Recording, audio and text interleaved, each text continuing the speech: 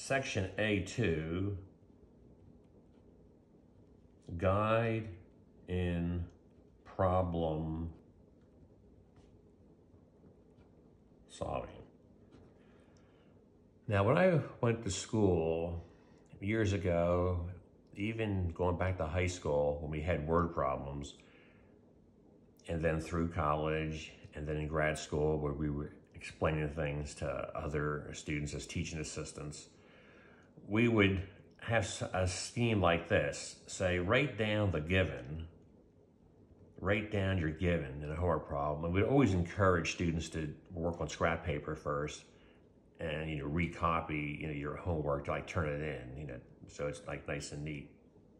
So you have the given, and if there's a diagram, go ahead and include the diagram. If there's no diagram, you might want to include one anyway. Like if it says dropping a ball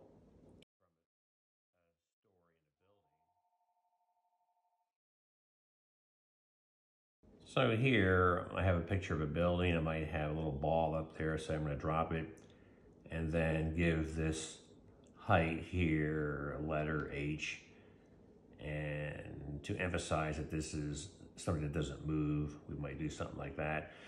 So the diagram does not have to be a real polished diagram. We could just say give a sketch. So you have the given, you have the sketch of the diagram, and state the question so the person grading your homework knows what you're trying to solve.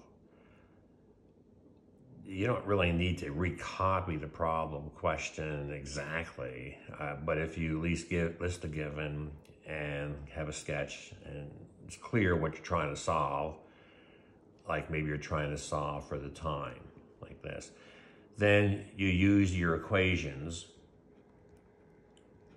You pull out some equations in physics, and then you're going to be doing some math to solve the equations. And then you should check to see if your answer is reasonable.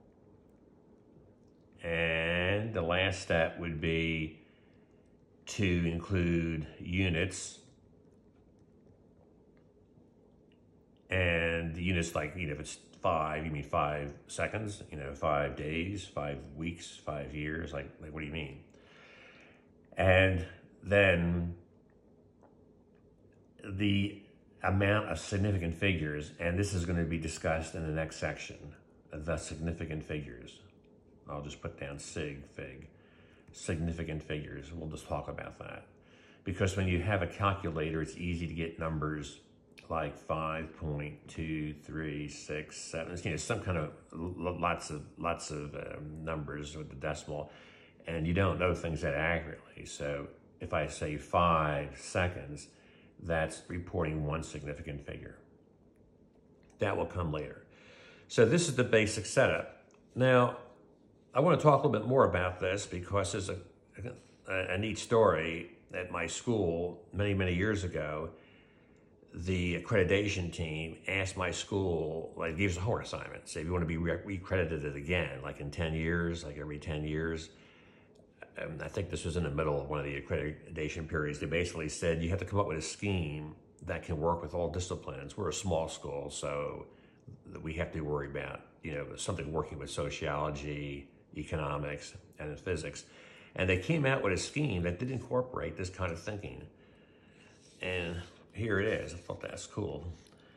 They called it the inquiry arc, where the inquiry is the question, when I do a homework problem or a word problem in math, you have a question. You're trying to figure something out. You have the question, the inquire stage. Then you have the apply stage. That's the A, where you're going to pull out those equations we talked about and do some math in terms of physics, engineering. And then you're going to reflect on the answer. Is it reasonable? And then to do a proper communicate, you want to make sure your significant figures are correct and that you have your units. To avoid the miscommunication like we talked about with the Mars orbiter, where communication was poor there because the units were not included. And from our last section, the Mars orbiter was lost. It's an artist's conception of the Mars Climate Orbiter. So let's look at this idea. Well, there's a question. Here is, time equals, if it's a time to drop the ball. So there's your question.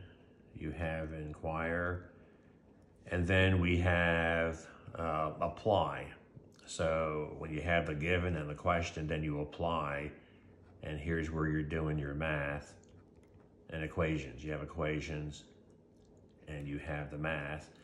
Then for the reflect stage, you're looking at, is it reasonable? You're asked that question. And then the communicate stage, you are going to have the units and the significant figures. Now, you don't really need this. This is like a framework. I mean, we had to do it if you wanted to be accredited at our school. We had to integrate this into our teaching, and I think it helps students. But I would always tell you and anybody that if this doesn't help, just don't use it. If you like to approach problems your own, you're going to be doing the equivalent of this, so it's going to be done. Just don't have to call it anything, and you don't have to go through the steps in some conscious way. Just solve the problem. But let me show you how this could be applied in other fields, which is what we had to do at our school. Here I have a little chart where I have the IARC model, Inquiry Arc model, inquire, apply, reflect, and communicate. Here I have physics, the question, the laws, and the math, and then check the answer, and then proper units, and you could add to that significant figures. So for invention, Edwin Land said when he wants to invent something, he has a fantasy of something perfect. So invention, the fantasy becomes like the question. And in fact, there's a story, a legend, that when he was taking a picture of his daughter, Jenny, in the early 1940s, she said, "Daddy, why can't I see the picture right now?" Because in those days, you had to send the picture off the Kodak. Well, the film. You send the film off the Kodak, and they develop it, and then you send it back. And he invented the instant camera. He had a quiet walk, contemplative walk for 3 hours. I believe it was in Santa Fe, and he had the idea, kind of the general idea, figured out after the 3 hours, and it took about 3 or 4 years to actually make the camera. So contemplation, thinking, deep thinking is a part of solving problems. And then you make a prototype, and then you test it, and then you go back and forth here, and then finally you sell it, which is like communication. So that would be a business where you have the vision of the CEO, and then you have research and development where you go back and forth with making a model and testing it, making an improved model and testing it until you get to the point where you can sell it. And then the marketing division is the sales. So the vision, CEO, research and development, and marketing kind of fits this scheme. I applied it here to a pianist. I'm a pianist, and use the idea, the fantasy of the perfect performance, and then practice at home and reflect every second, listen to what you're doing and modify.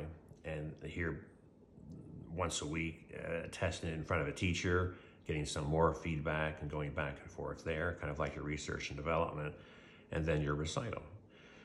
You could do basketball here. A lot of basketball students take my classes over the years, and you have, say, an imagination, fantasy of a perfect game that you're playing, and you practice, and then you modify your technique. A coach can help there immensely, and then finally you have the big game. Michael Jordan went to school down the road here, about 5 hours away, University of North Carolina, Chapel Hill, the Tar Heels, and he was known to practice a lot, practice to perfect the skill. Here's a quote I like to look at. I find engineers, physics folks can relate to inventors.